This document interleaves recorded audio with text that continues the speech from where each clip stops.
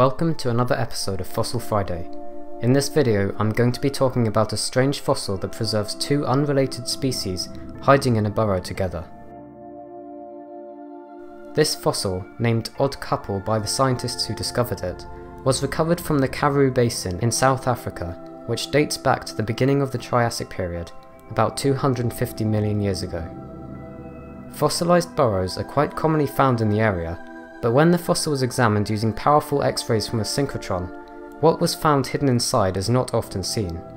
Two unrelated species were sharing this shelter. The animals inside were a Thrinaxodon and a Brumistega. Thrinaxodon was a small, primitive mammal and was assumed to have been the creator of the burrow, since the creature was clearly adapted to digging. Brumistega was an amphibian, and the individual that found its way next to the Thrinaxodon appears to have been an injured juvenile. Several of its ribs are broken, but they show signs of healing, so it must have survived whatever wounded it.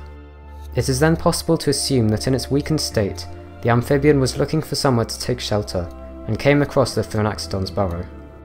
The Brumistega was able to stay here and wasn't driven out because it appears that the Thrinaxodon was in a state of aestivation, which is a condition of dormancy that allows animals to survive harsh situations.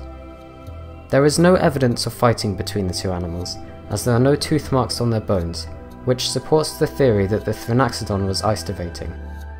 But the two animals' calm rest was interrupted when a flood filled the burrow and killed them, and they eventually became fossilized, providing paleontologists with a rare impression of life millions of years ago.